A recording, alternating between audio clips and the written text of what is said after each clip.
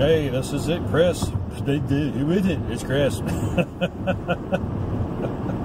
Leacris Mobility on the road, heading north towards Virginia, but not going to Virginia, just going to a little town called Bullock. I call it a one-horse town, but there's no horses there. They don't have a gas station anymore, though. They used to have two. No, there is one. That's right. There used to be three. Now there's one, but it's not actually in the town. Or, of course, it's not actually even a town. So, anyway, meeting my pastor up there. He's got a computer issue. Can't get on the internet.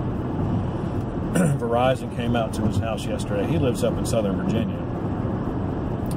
Well, I would call it the boonies, but it's really not. It's not. You know, it's about like it is around here. Well, okay, it's kind of boony-ish. The Verizon tech came out yesterday and looked at his line and said it was good. Changed out his modem because that's just what they do. And but he did hook up his device to that modem, and it worked. And he showed the pastor that it did work. And so obviously now the problem has to be in the desktop, which is what I kind of thought when we were talking about it last Sunday. But you know, you have to check the connection first, to make sure, because I hate to go out here and get this computer and take it home and hook it up to my stuff and have it work just fine. So don't think that's going to be the case. So it's a Vista machine, which is a cause for wailing and gnashing of teeth. Who knows what it could be, but we'll see. I think he said it says it's connected, but he just doesn't get any web pages. So it might just be as simple as resetting the web browser, or it might be as complicated as rebuilding the networking or reloading the machine, because there's only so much you can do with the networking. It's not like a program that you can install and uninstall, or vice versa. And so I guess we'll find out here later on this afternoon. So I will be back later, probably tomorrow, with an update on that, and I'll tell you how it went. Well, that's about it for now. We'll see you on the next one. Hey, this is Chris, Leacris Mobility. It's time for the conclusion to the pastor's computer. This is part 2. Did part 1 the other day. Actually fixed the computer a couple days ago, but I'm just now getting around to doing a video about it. So it was really one of those things that I couldn't really say what I fixed. The symptoms were that it would connect to the internet, and it's Windows Vista. The icon clearly showed the little globe, the Earth, the globe, over the network icon, which means it has internet access. Go into the network settings, it says it has internet access. Open a command prompt and ping several websites such as Google. And the packets go to Google, and the packets are replied to from Google. So it wasn't a networking issue, because packets were being sent back and forth. But when I opened the browser to go do to try to go to a website, it said connection refused, which means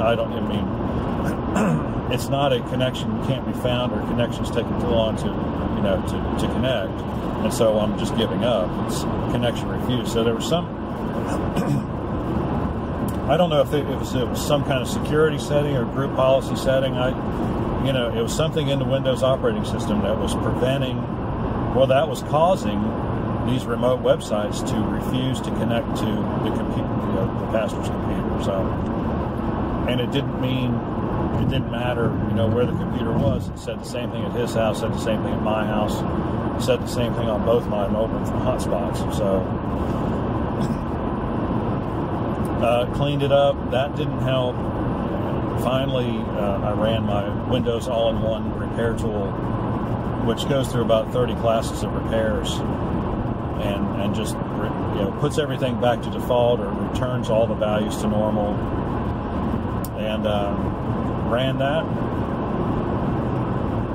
and restarted the computer, and voila, got good internet, was able to go to any site I wanted to go to. So, one of those things that the Windows repair tool fixed was one of the things that was wrong, but I have no idea what it was. I got very faint idea, but I really don't know.